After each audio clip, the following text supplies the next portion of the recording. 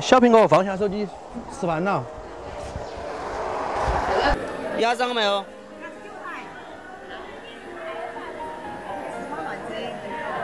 买过吗？买过。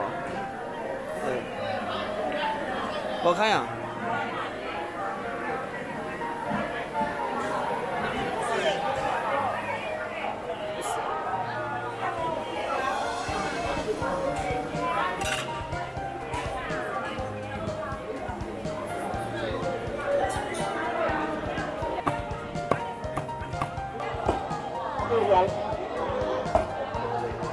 少说了，少说了，我只少了5块钱往运40了加5块，对不对？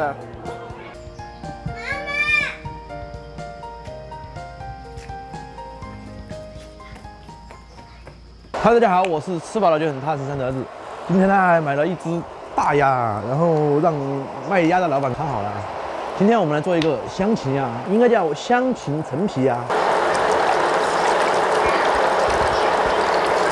香菇先给它开水泡发，先给它准备一点子姜，给它切成姜片。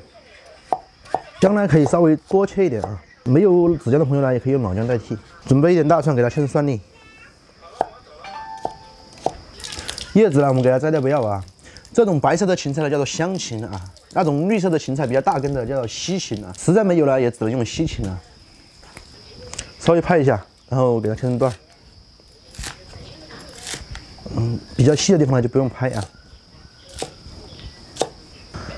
下入一点陈皮，给它切成丝。陈皮呢就是橘皮啊。然后这边我们就可以开始动了啊。今天我们用大锅啊，我们呢先在锅里面烧上水啊，把这个鸭肉焯一下水，凉水下入鸭肉，来一点白酒，去一下腥味。水开之后把浮沫捞一下啊。稍微给它多焯1-2分钟啊。这个鸭呢，就是市场上买的这个便宜的鸭啊，才9块钱1斤，所以多焯一下水，一定要把这个腥味给它去掉啊，不然鸭肉就不好吃了。鸭肉的这个腥味呢，来自于它的皮下脂肪里面，现在看出了很多油啊。然后我们把鸭肉给它捞出来控水，然后把水倒掉不要。然后我们在锅里面多了一点油啊，因为鸭肉比较多嘛。烧鸭肉呢，油太少，吃起来会干湿湿的。干湿湿怎么写？先下入鸭肉，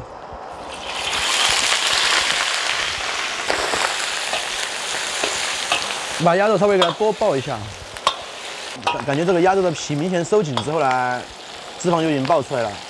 这个时候我们来点白酒，从锅边给它淋入。这一步是利用白酒挥发，快速的去除腥味啊。下入姜片、蒜粒。大锅用着就是爽啊！本来这道菜是不放辣椒的啊，但是呢，像我这种重庆人啊，感觉一点辣椒都没有，又不太爽，所以放一把辣椒啊。这道菜本身是不放的，记得啊。材料炒香之后呢，我们加入刚才泡好的香菇还有水呀。我们下入陈皮，来一点点老抽，增加点颜色啊。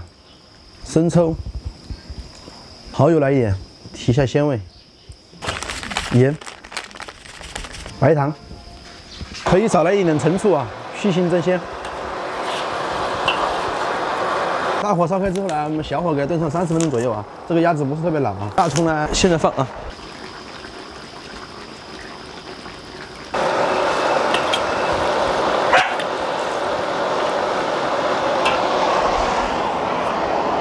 现在已经过去半个小时了，能闻到这个香味非常的香啊。最后我们根据实际情况加入适当的盐调味啊。如果刚才加的多，就现在就不用加了啊。如果汤汁比较多，可以大火把汁儿收一下，我这个汤汁是刚好的。这个时候我们下入芹菜，根据自己的喜好来加入适当的味精还有胡椒粉调味啊。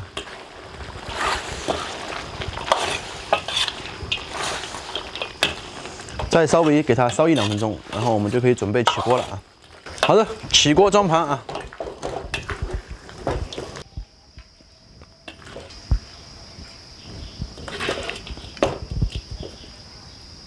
趁热撒上一点香芹叶子啊。小苹果放下手机，吃饭了。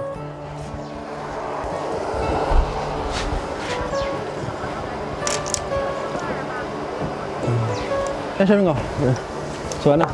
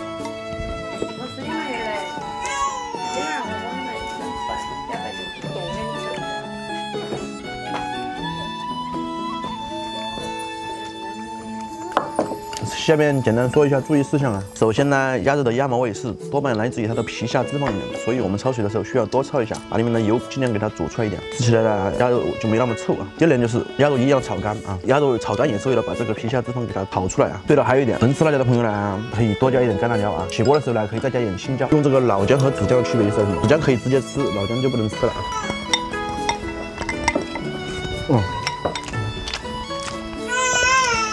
吃饱了很踏实，好的观众朋友们，我们就下期再见，拜拜。